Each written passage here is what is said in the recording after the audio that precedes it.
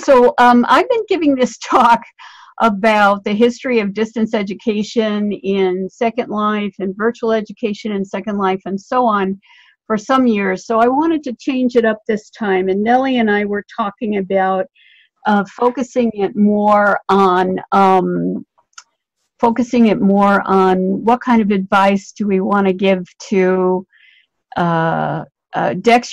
I'm sorry, hold on a second. Dex, you're going to want to mute yourself in one of those two places so you don't get the double voice. So we just thought we would kind of focus it a little bit more on how to get education and information, how to get information and resources to make your new exploration, if you're new to Second Life and virtual worlds in general, how to make that a better experience. So what I'm going to talk about today is just a little bit of the history of distance learning, and then there are several versions of that talk that you can find in the Virtual World MOOC 2018 playlist, and I think at least 2 other previous years. I'm sorry you're having trouble with the stools there, folks. So if those boxes that are on the back wall, which is opposite to where the presentation is, all of those are URL givers that will give you the links to all of the previous playlists and my original talks on the history of virtual education and distance education is there. Now they're rudimentary, they're not heavily academic. This is not going to be an academic talk. But I will talk a little bit about a little history. I'm going to give you a little bit of a guide to the literature in, world, and out. I had hoped to put together a list of journals where the research is published, and I didn't do that, and I'll have a note card for that in the virtual MOOC, where we are now, in the virtual MOOC headquarters later on today. We are also going to be setting up a display space for presenters to leave their PowerPoints and other goodies for you outside of the virtual MOOC headquarters as well. And we haven't decided where that's going to go. Probably in the empty space on the other side of the Chilboat Garden. All of a sudden, I cannot see my slide again. I'm going to pull up the PowerPoint on my other screen so that I can see this while we're going. So I'm going to talk a little bit about resources, and not as in-depth. The note card giver boxes that I'll be putting down as we go have note cards in there that give you a mixture of information from YouTube videos to links in World, to other kinds of articles that are available free on the internet and so on. So you'll be able to take a look at that. I have a little bit of a section about finding your people and finding your look. Again, emphasizing more how to find information and playing and learning in virtual worlds. I didn't make a slide for comments about equipment, but I will tell you a little bit about my journey with equipment, so that if you're a newbie and you want to be working in education in a virtual world, you maybe hopefully can learn a little bit from my experience over the last 10 years. One of the things that I wanted to say too is that as I'm talking, I am focusing on Second Life, but the kinds of advice that I'm giving you will work in almost every virtual world. In some cases, the search engine in other virtual worlds has not gotten to the level that Second Life search engine is, and you just need to go to the welcome area where most denizens of those other worlds if somebody is in the Zoom and in Second Life, could you turn off your audio in one of those places? Because we were hearing there for a second from both forms of presentation. So basically, what I was saying, in open sim worlds and other virtual worlds, if you find that their search function or their destination guide is not as complete as what you get here in Second Life, normally in the welcome center of these other worlds, you will be able to find quite a lot of information. It may be a note card on a particular topic. DigiWorlds does a particularly good job of this, and probably other people do, but I'm more familiar with DigiWorlds. In that you've got a pretty much updated note card that gives you information about what's available on that grid, not only for shopping and so that you can create your look, but also for educational event spaces, music, live music places where you can rent a house if you want to. The information about how you can buy land, which is significantly cheaper than it is in Second Life. I think about 1/10 is what you pay in DigiWorlds. I have 4 Sims for $20 a month in DigiWorlds and just haven't gotten around to really developing them yet. So all of the advice that I'm giving you today is going to work elsewhere, and there are a lot of extremely experienced people in this room here in Second Life who can also chime up in the chat and let everybody know what they think is a good way to solve certain problems when you're first in world.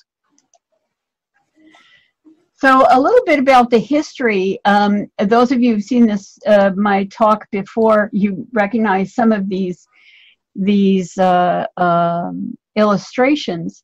Distance education itself, I'm sure, goes back way before 1728, as long as there were people who could write and read and had a way of getting messages to each other. I'm sure that there were efforts to educate that took place over long spaces, long distances, and so on.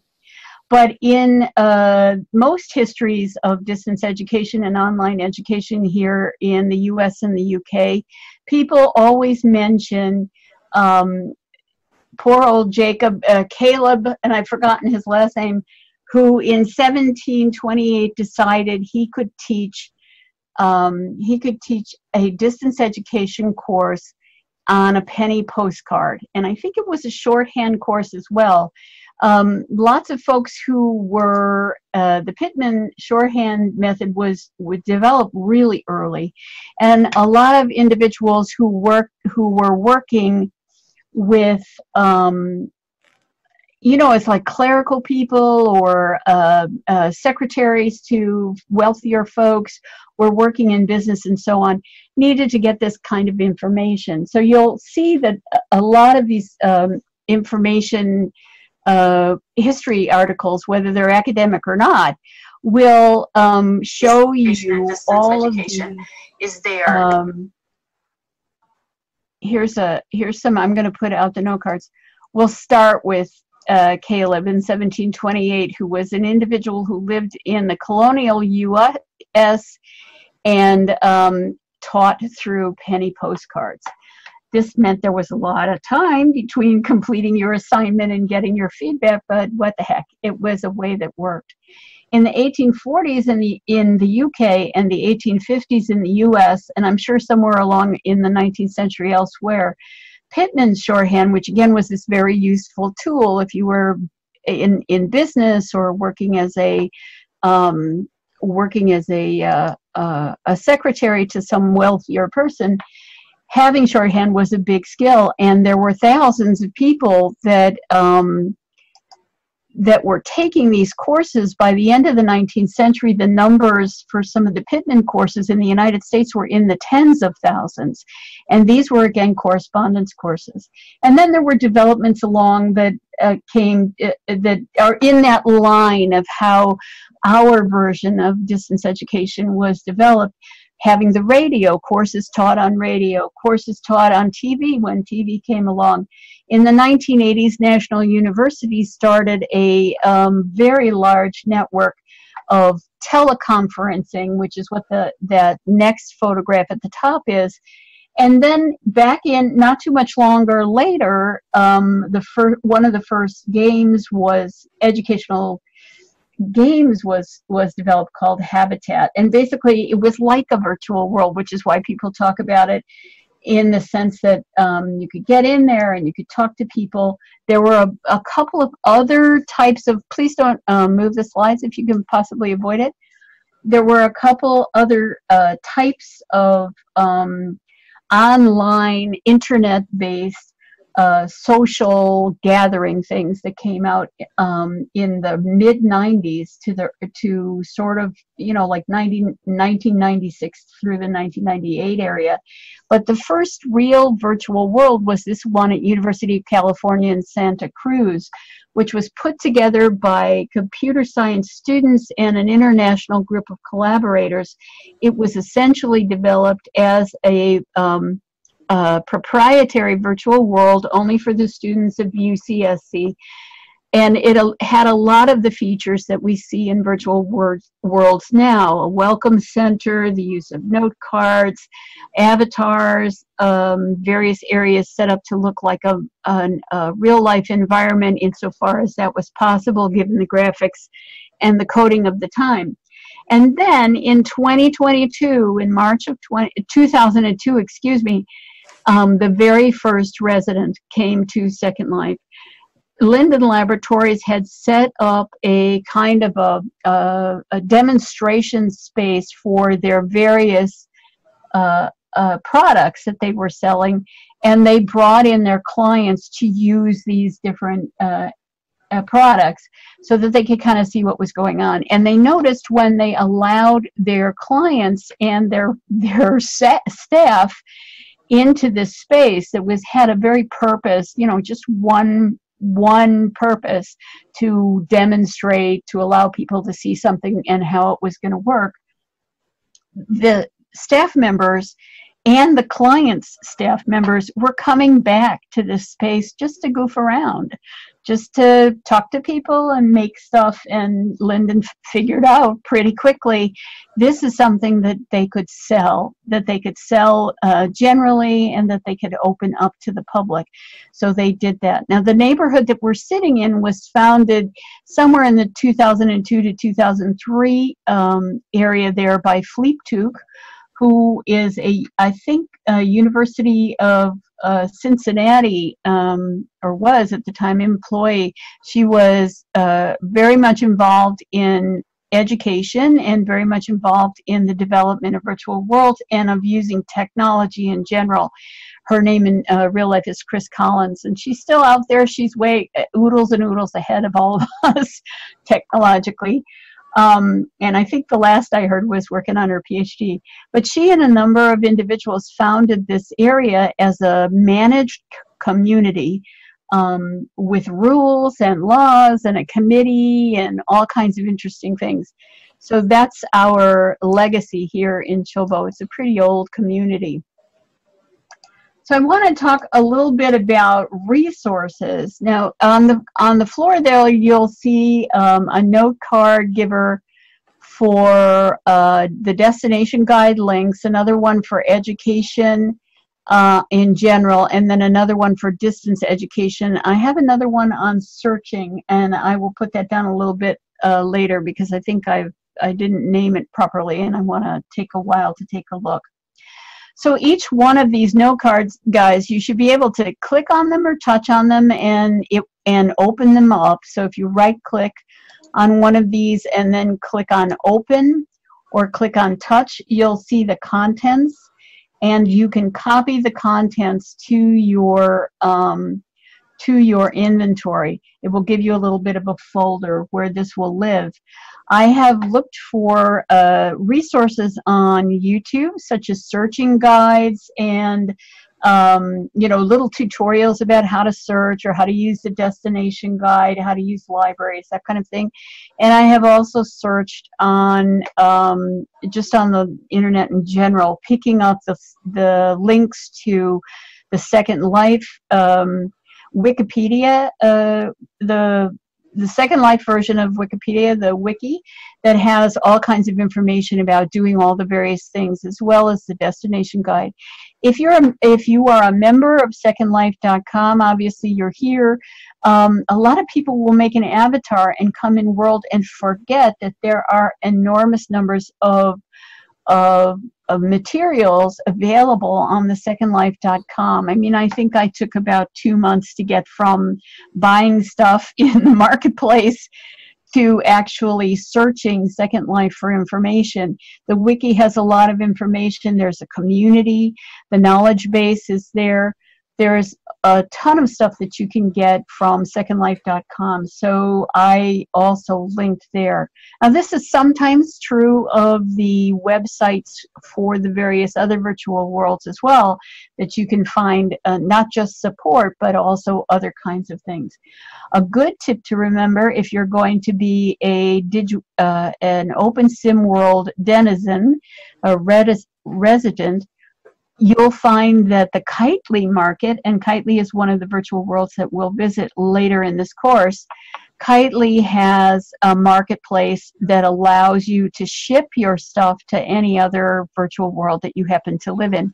So for instance, I have my land in DigiWorlds, and I hypergrid from DigiWorlds to other hyperlinked grids, but I use the Kitely market online, the website for the Kitely market, to purchase things to use on my island, and then have it delivered to me in DigiWorlds. So that's one way to do things. Things that you have here in Second Life will not transfer over unless you built them, and then it's kind of fussy to do that. But there are a lot of tutorials out there that will tell you how to do that and tell you how to pick up your inventory from one world to the other. So the note cards that I want you to pick up will give you the links to the free articles. I have a couple of academic articles, one in English, one in Spanish. I have a note card with the Searle for the Second Life and Kitely libraries. Basically, I didn't get to the Kitely libraries, but you will be getting a talk from Val Librarian later on in this course, which will take place on DigiWorlds, and you'll have a chance to meet some of the staff of the community virtual library there, as well as see what the holdings are. I've also given you the link to the community virtual library here in Second Life, which is a great resource, and it's always a good island to just get over there and zoom around and see what's there. The CVL, like lots of libraries around, will have events as well. And the events are a great way to get to know people with similar interests that you have. And we'll talk about events a little bit later. And then I have things that I picked up from doing an internet search, which you can do in your own language. And I'm sure find many, many, many resources as well. And I also searched on YouTube. I did not search on Amazon this time because if you go to the Chilbo Public Library, which is one of the SL URLs that I gave you in one of these boxes, it's just up the road on Route 10 there. If you go to the Chilbo Public Library, the main floor are main books about Second Life and Second Life education, law, culture, communities, and so on. And when you click on those book titles, you will see the information about, links out to Amazon and the Amazon description. Some of the Amazon description is reproduced in the note cards and so on. So you can find the results of my not so recent look at Amazon.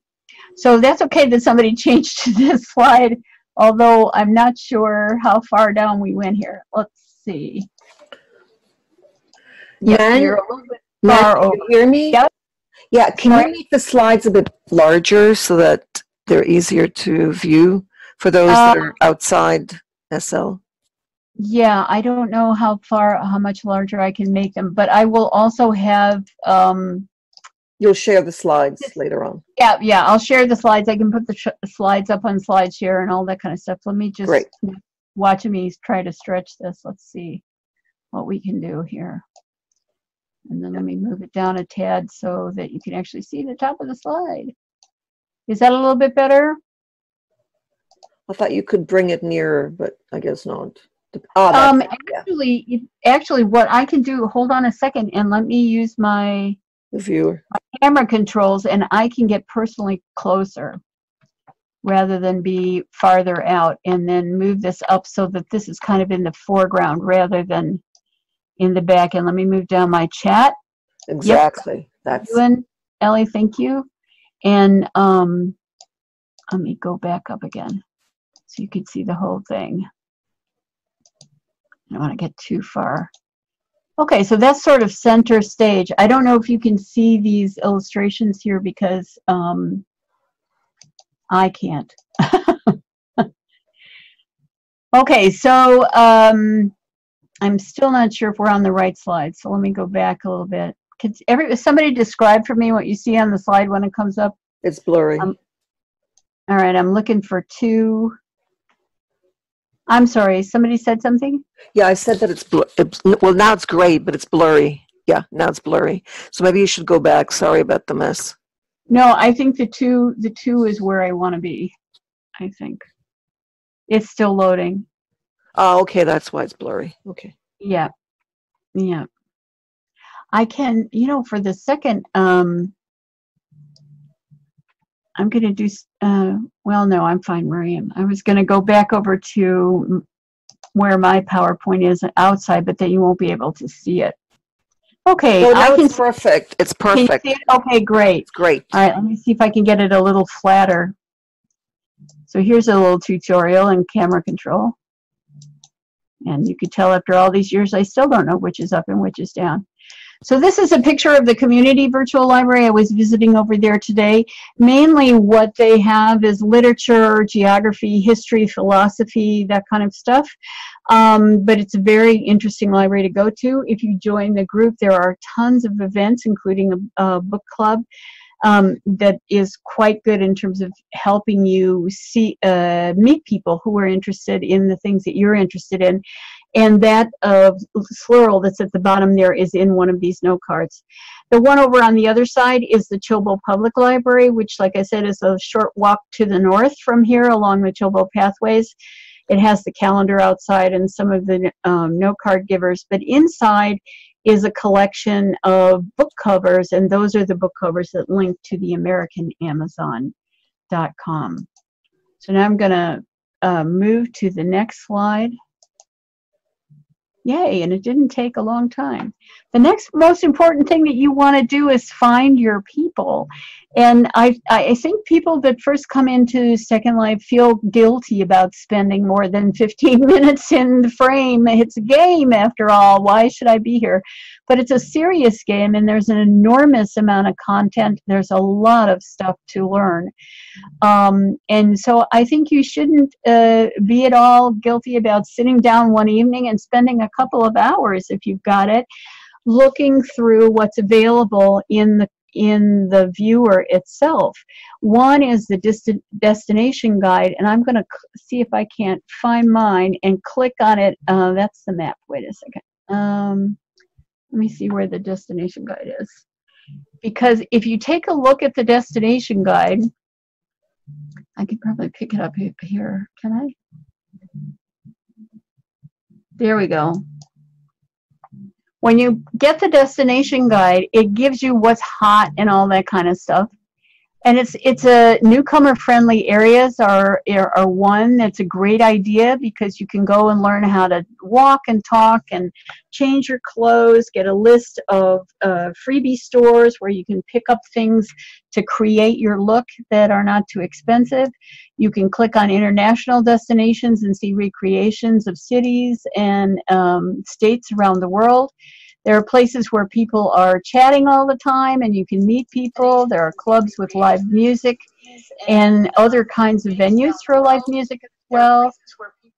Adventure and fantasy, and then games that you can play. So while Second Life itself is, and if somebody has both on, please shut your mic off in Zoom if you can, because we're hearing it. Or vice versa. Anyhow, the destination guide is a great way to look for things. And in one of these boxes, there are some links to YouTube videos about how to use the destination guides, to some of the destination information that is on the secondlife.com So that's always a way to look. The next thing is to click on search. Let me shut down this mini map here. The next thing is to click on search in Second Life. If you're in the Zoom, you can see the search come up. It has a whole lot of different options, from classified ads to destination guide to the land and rentals, people, groups, places. If you're looking for other educators, click on groups. This is a great thing to do. You can also click on events. If there are events that you might want to go to, you can find out what they are. I'm going to click on groups and put in education so the folks in Zoom can see this. And then just search around. I mean, spend some time hopping around, going to things, meeting people. As you can see on the search, when I put in education, you find immersive education. That's a location. Physics education, healthcare, open education, best practices, programming, constructive, and then all kinds of universities as well. You can also search on Google for education in Second Life or education in virtual worlds, and that will give you a lot of information as well about where your group is. You know, where are the like-minded people who do what you do? And don't be afraid to talk to folks. That's one of the best resources. And I know when you're first in World for the first time, you have a thanks, Judy. You have a tendency, I think. Well, I did have a tendency. I think the first 3 weeks I was here, I didn't talk to anybody. I went to an International Society for Technology and Education event, which was a speaker talking about technology and education in general. And I had my little, outfit on that I got as for my first avatar in Second Life. And I realized when I got into the auditorium that I had absolutely no idea how to sit on one of the chairs. And I had walked all the way down to the second row from the stage. And it was quite an experience as I was standing there sort of blocking everybody's view, and people were beginning to yell at me in chat and say, sit down in front, sit down in front. Some very kind person, and it could have been Mandy Mimulus or Thundery Sipo or somebody else. Sorry, my cat just fell off the side of the desk. Somebody else from the ISTE group said to me, right-click on the chair and click on sit here. And I was so grateful. But I typed in thank you, and that was it. I made it through my first 3 weeks without ever talking to a soul. And then I finally started asking questions and meeting people, and some of my greatest friends in Second Life came from those original explorations. A stranger has just written something in the chat, which is so right. When you go through the destination guide, even Second Life doesn't have the staff to keep it updated all the time. And frequently you can click on something and it'll tell you that it can't find that location. Just go back to the search that you were on and keep going down the list. And eventually you're going to find the places that are available. For educators, ISTE, International Society for Tech and Ed, Virginia Society for Tech and Ed, Virtual Pioneers, all of those have big placards in the Chilbo freebie store, which is just across the way from us, where we are now in Second Life. And the links to get there is there. Exactly. Beth is saying, if you're new, everyone you meet was also new once. And a lot of folks remember that era very plainly, and they remember that people help them, and they will help you. Also, we have the Virtual Worlds Education Roundtable link in the calendar, because they're going to do 3 presentations, I think, for us, inviting us over to the roundtable. And Visti has just remodeled its island. ISTE is in construction, but it's still there, so you can get there. And Virtual Pioneers is right next door. So all of these places are, and other places, there's real education and education, real life education in Second Life. There's open education. There's tons of groups that you can still go to and learn things about what's being done here, and how you can you can plug into all of that and have a better experience. Now, the next thing, of course, is, and sometimes this is the first thing and why you don't actually talk to anybody for a while, is that you want to find your look. And a lot of people will say this, that students who come in even to take a short-term project, do a short-term project for a course that's a face-to-face course or an online course, that's the first thing they want to do, is spend time putting themselves together, getting the avatar that they want, changing their clothes, not being the generic avatar for too long. So that's something that you've got to expect from your students if you're a teacher, and you're also going to experience yourself. We have one famous educator here in Second Life who might even be in this room, who has been in the same outfit for years and years up until very recently. So it's one of those things that you want to do. I just wanted to read you that Duncan has said one of the developers groups that he belongs to has agreed to hang out in places where newbies tend to show up just to help get them started in SL. That is so lovely. And Oxbridge, as Franny is saying, is really a wonderful place to start out, as well as Virtual Ability. Many places have wonderful long kind of walk-arounds that teach you all the skills that you need to know. So my first recommendation there is YouTube. There are a ton of old YouTube videos by Turley Linden, Turley, that are tutorials to Second Life that are still relevant. There's a lot of modern ones as well, and what you can do is click on the filter at the top of the YouTube search page and click on this year, and you'll find all of the tutorials that are made this year. And there are tutorials on how to get your avatar, how to change your avatar, where to get clothes, how to make your look, how to find the freebie stores. And some of the freebie stores are in not so great areas, so you want to look and see whether or not you're going to a general area, a moderate area, or an adult area. And some of them are absolutely safe and wonderful.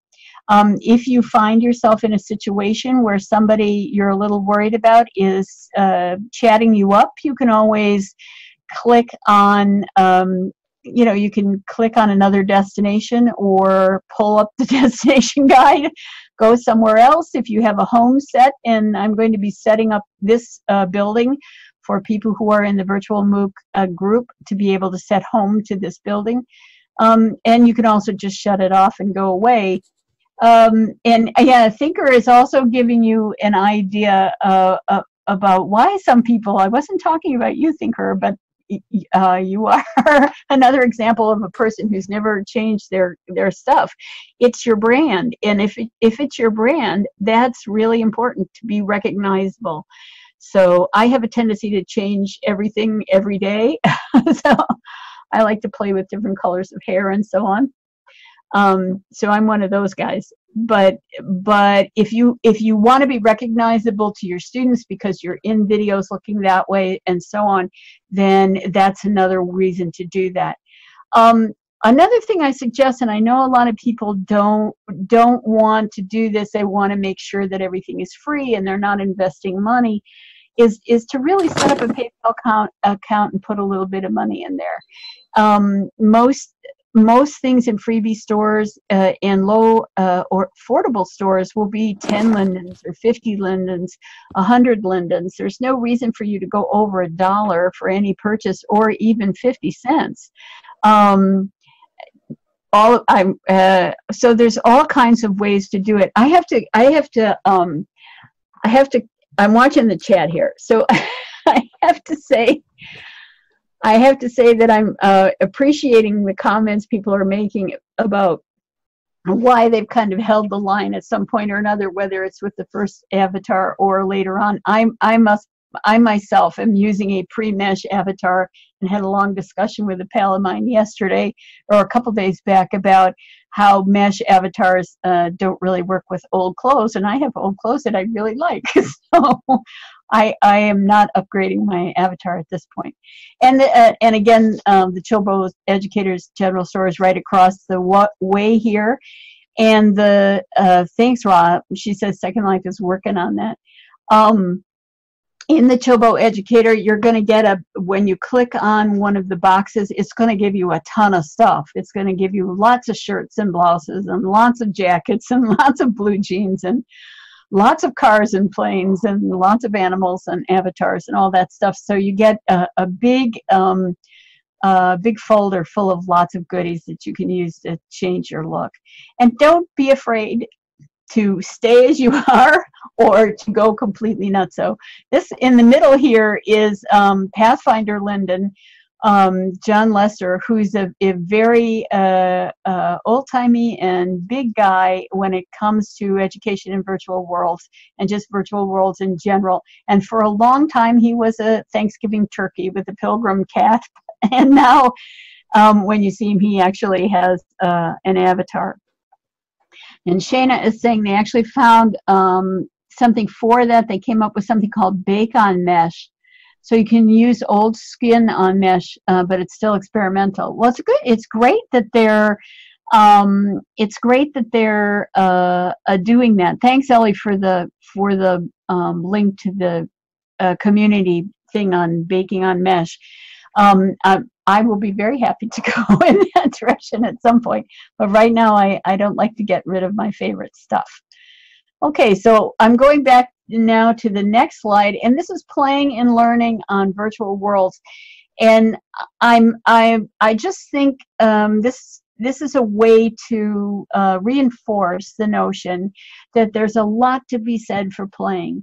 When I was first in Second Life, my husband was coming in at the time and doing all the landscaping and stuff.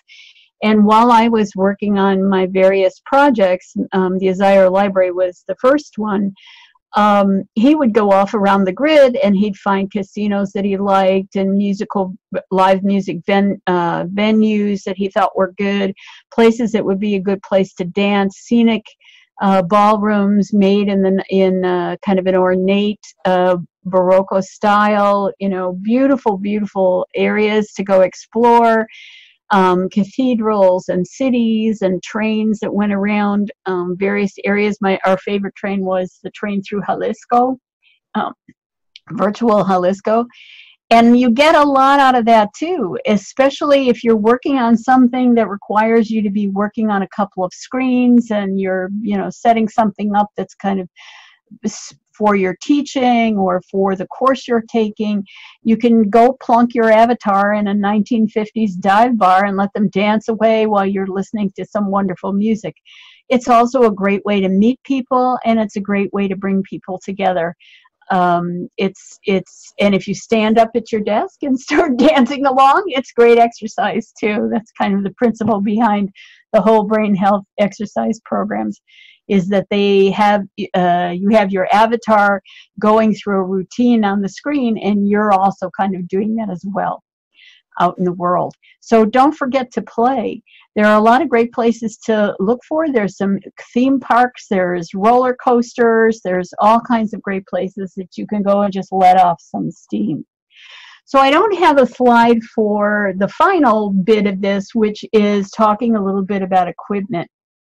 And what I can say is that as a teacher, you really need to kind of have something that will take the graphic strain of Second Life.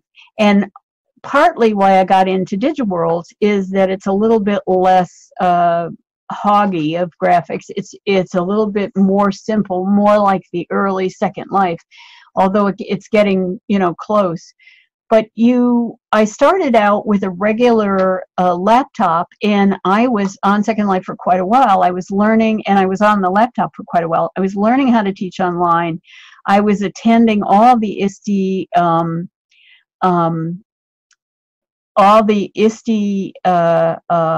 events and all the VISTE events, going to lectures, going to discussion groups, joining book groups. I was sitting my avatar down in libraries and clicking through all of the books on the shelf and seeing what was there and picking up information. I was touring the History of Second Life sim. I was doing all this kind of stuff on a regular basis, kind of getting to know what online teaching was about and what the affordances of teaching in a vibrant environment like a virtual world. And I was on there maybe 5 hours a day, 3 or 4 days a week for a couple of months. And I basically killed the graphics card in my laptop and otherwise fried other bits of it and had to get a new one. The second one that I got, I kind of expanded my budget and got a computer that had a better graphics card, that had more graphics memory, that had more memory on the, more storage memory in the laptop, and a bigger screen. I went from an old 10-inch screen to about a 14, 15-inch screen. My laptop that I have now that I don't use very much is a 17-inch screen, but I'd gone up to a bigger screen. So I was beginning to get into this territory, although I didn't think of it at the time as a gamer's territory, because I wasn't really gaming. I was the only game I played was Civilization, which at the time was not very graphics hungry, and occasionally I would play SimCity, but basically I wasn't really playing virtual games anymore. I was in Second Life. And I had begun to be, I volunteered to be a member of the social committee for ISTE, and I volunteered for a very brief time for VISTE, and I started to get involved with other groups and have my own events and all that kind of stuff. I was over here in Chilbo running the library, keeping library hours. So I again was on that laptop. Now, it lasted a couple of years longer than the first one did, but it definitely burnt out the card eventually. And at that point, I got a desktop, and I got a regular desktop, and I used that in the office that we were in. We were at University of Virginia at that point. And I used that desktop. I had a 27-inch screen, and I could go on during the day because that was my deal with that unit. I had a lot of freedom in terms of what I did during the day. I could go on during the day and work on projects and do some things for classes I was in or classes I was going to be teaching, discussion forums especially I was doing. And that never died, but it had difficulty multitasking.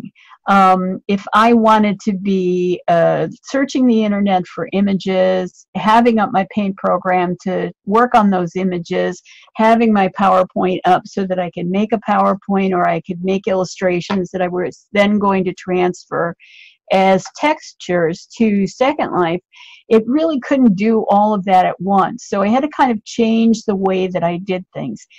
The next time I bought a computer, which was this last time, I started to think about gaming computers. When you see, initially gaming computers were ridiculously expensive, and now you can get some relatively cheap ones, and as long as you have a good power source, which I had to replace in mine. I bought a very cheap gaming desktop. You can get something that's got a lot of heft to it. It's got great graphics. It's got a processing speed that's going to work.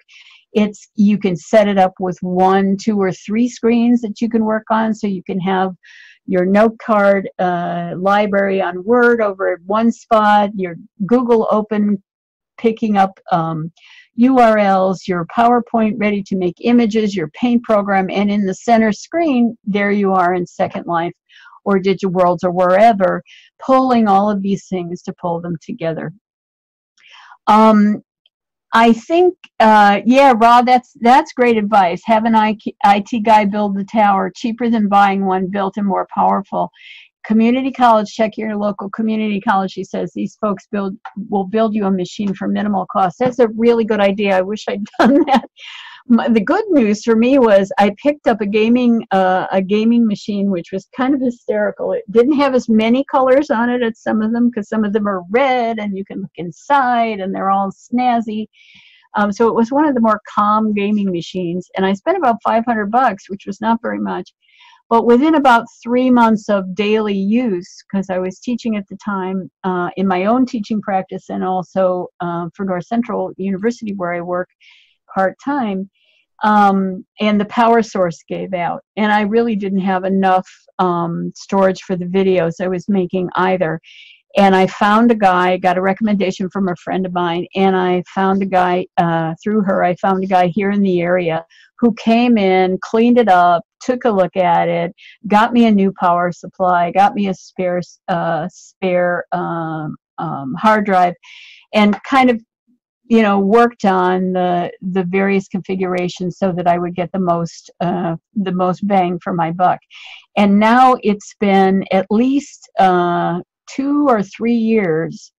I think it's been it might even be 4 years. It's well, it doesn't matter, but I think it's about 3 or 4 years since I had him do that, and we get him back every once in a while to clean them out and take a look and kind of help keep them going. And so I have now 2 screens. One is a TV, actually, with my mother-in-law's TV before she passed, and that's a 27-inch, and then I have a 22-inch computer monitor, and then I have an additional computer as well that I use for email and stuff.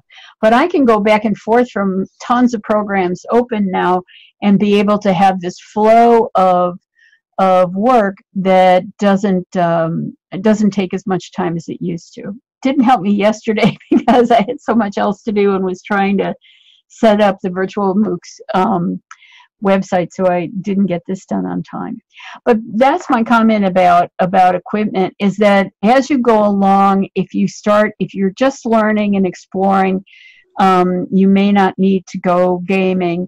If you're teaching as well, it's not a bad idea. If you're developing, I'm sure you guys who are developers would have even better recommendations for what you need.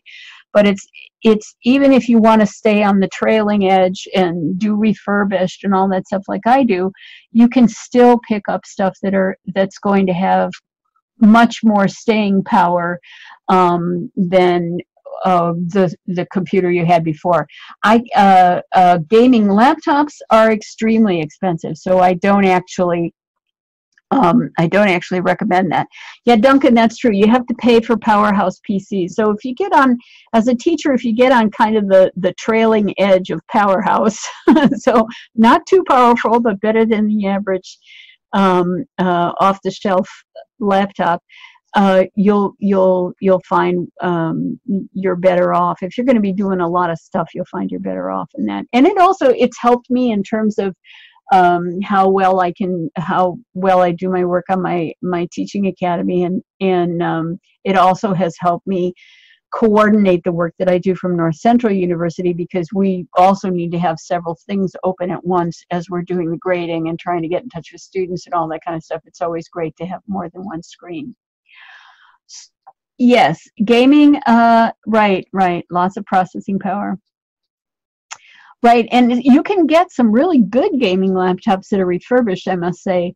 But at the time, I literally had $500 and that was it. And I was able to get this tower with a couple of $100 of fixes from my computer guy. Turned out to be a real lasting tool for me. Well, it isn't. It isn't. I mean, Aquinas, a Christian, is saying a powerful computer for SL is no longer needed, possibly for Sensor, yes. But you have to think as well about, what kind of things you're using. Cami Rembrandt, who is a builder, Cami Elias is her real name. She's a teacher of English, and she has the storytelling little pavilion next to the freebie store just across the way from the virtual MOOC headquarters. She takes a smaller laptop with her when she goes out traveling and is not really able to get into Second Life very effectively. So when she's home or when she's more settled and has her regular equipment available, then she's better to do it. But even now, there's a problem with some of the smaller devices that you want to use. And saying, I recommend solid state drive now. I used gaming machines for years, but my most recent desktop is just an ordinary desktop with a solid state drive. That's fantastic. That's great advice as well. So, oh, and Dex is saying at least 8 gigabytes RAM. Yep. 64-bit. Yep. NVIDIA GT530. I've got an NVIDIA GT, but I can't remember the number. To get high preset in Second Life, at least 2 core. I'm a 4 core over here. But yeah, absolutely, 8 megabytes of RAM. Stella is saying I use an ASUS that has both and a very strong graphics for 4K. Excellent.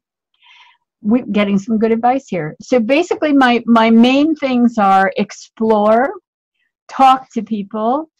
Don't feel bad if you need to take an afternoon or an evening or a couple of full days if you've got some time to do that, and just explore as much as you can and take a look at, keep your landmarks, organize your inventory, and I've got an inventory organization YouTube video from a previous playlist that I'll put up in our current playlist. And invest a little bit in PayPal or whatever also comes in that allows you to buy a few things here and there in Second Life. And if you can afford premium, that's up to you. That allows you to buy land, but you can rent land from people, and as long as you have a little bit of PayPal source for the cash, you're okay there. And then think about the equipment that you've got if you're going to go kind of more professional. If you're going to be taking courses or teaching courses or building, think about the type of computer you've got, how much you use it, how much it has going. Duncan is saying he recommends 16 RAM, but he runs 64 gigabyte RAM on his PC. But you're a developer, right, Duncan? So you've got the good stuff. Well, so that's my talk for today. And if you've got any questions, either in the Zoom or here in Second Life, please put them in the chat. Nellie, if you could get back on audio and you can read me if there's any questions in there. Shana is saying, I don't think they allow everyone to link to PayPal. There is another option these days, and I can't think of what it's called. Is it Skrill? Some of you might know better than me. Your region or your country, yeah. And RAW's at 32 RAM. Oh, I can see. Can I see the? Yeah, I'm looking for questions, Nan. I'm here. Oh, okay. Does anybody have any questions or any more comments to make? So I hope this was helpful. It's not very academic. You're going to get a lot of talks that are tours of installations that will inspire you as we go through the course. And I hope that this gave you, especially if you're a newcomer, some ideas. We've got a lot of folks here to help. It is being recorded, Nellie. Right now it's being live streamed live on Facebook, and the Facebook Live will be available afterwards. And Nellie is also turning the Facebook Lives into YouTube videos as well. And then, Judy is saying, I'm managing to run SL on my Chromebook. That's fantastic. Duncan says, I have an SL, Let me go back and get I think I should make my chat box a little bit bigger so I can see everything. Duncan says, I have an SL island that is closed that I teach on with my high school students. If there's another high school teacher and would like to teach an SL with high school student, talk to me. I would. Who's that? Great. I'm looking for each other, guys. I'm looking for junior high, even lower. Well, there are people. I mean, Andy and Andy Wheelock, who's yeah, I know Andy. He's a friend. Yeah. Andy is a good person to get in touch with. Yeah, I will. Thank you, Beth, for coming. And Dex is saying I have my free account linked to PayPal for buying lindens. So thank you, everybody, for coming along, and thank you for your patience with my last minute getting things pulled together. I will have this, I will make the decision today, I promise, on the display land, and I will have the PowerPoint up there. It will also be available on SlideShare. I'll put the link in a box, a giver box. I have another giver box that I will put out with a slideshow. Can you, well. I was just thinking, can you add it to the Google Drive doc? And then I can pick it from there, and I'll add it to the Moodle as well. So they'll have it on the Moodle. They'll have it on. So anyone who comes to the Google Doc, I'll also put the note cards there as well, so that you've got the text. And I just wanted to mention that Thinker Selby is saying, visit me on the web. Drop by my web offices weekdays, 12 to 12:30 p.m. Central. Cyber Lounge and 3D Web Worlds orientation rooms. We're going to have 2 presentations about Web Worlds later in the Virtual World MOOC. Selby will be in both places, so you need to speak to get his attention. Web Worlds, 3D Worlds run in a browser. You don't need a viewer. And they visit the Writers Workshop on the web. Don't register, enter as a guest. So please friend up with each other, friend up with Selby, and have a great day.